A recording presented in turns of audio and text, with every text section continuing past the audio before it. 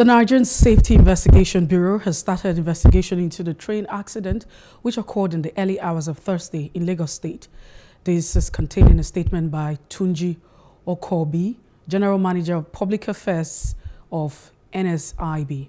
Describing the incident, which involved the Nigerian Rail Corporation passenger train and Lagos State government staff bus, he said the bus was conveying workers to their offices in Shogolu area of Lagos State when the incident occurred. The Nigerian Safety Investigation Bureau is calling for information from the general public, stating that such information should include pictures, videos, or recording evidence to assist the Bureau in conducting a comprehensive investigation. The NSIB could be reached through its website at info@aib.gov.ng and on its social media platforms.